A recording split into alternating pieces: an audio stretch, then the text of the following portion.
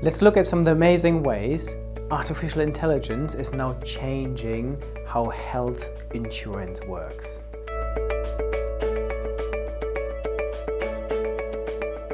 If you think about health insurance, basically at the moment they're based on some very basic parameters. Sometimes they would do a little health check on you, but they have very little indication of what your actual lifestyle is, which is obviously one of the biggest factors of whether you will get ill or not. So there's one company called Vitality Health, and what they're now doing is they're giving you an Apple Watch.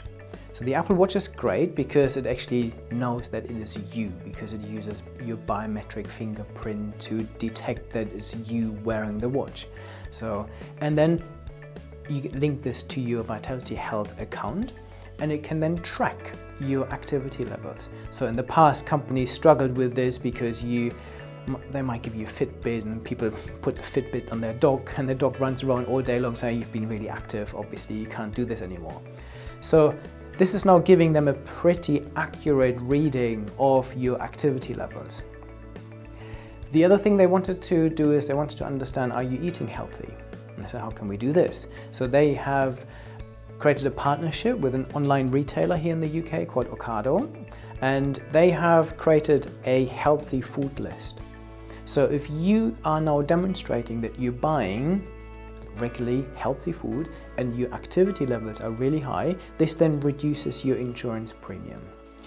So this is something that I am seeing more and more with lots of organizations that are now trying to find better, richer data sets to help deliver better and more targeted and more personalized services for their customers.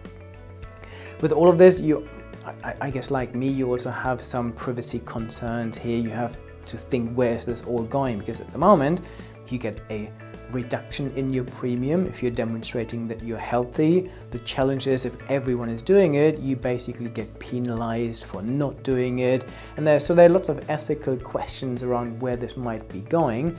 But this is what I do with my clients. I help companies understand how they can use technology to deliver better services, better products, and make their processes better. So check out my YouTube channel and subscribe if you want to learn more. Lots of other case studies on there, or head to my website at bernardmar.com, where I talk about lots of other examples and how organizations can actually overcome some of these challenges that come with artificial intelligence and new technologies.